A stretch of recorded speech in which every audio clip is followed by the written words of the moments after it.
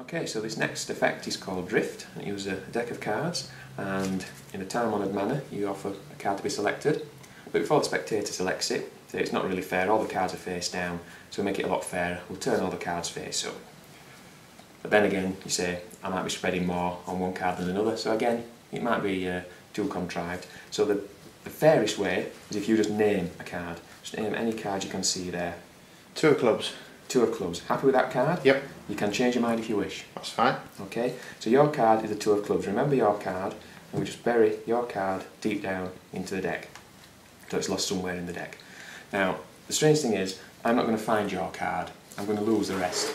And what I mean by that, is if you give the cards a little shake like so, the 7 of diamonds disappears. The 9 of hearts, the 2 of spades. In fact, if you look all the way through these cards now, all these cards have disappeared completely, leaving just blank face cards. What was your card? 2 of clubs. The 2 of clubs, still there.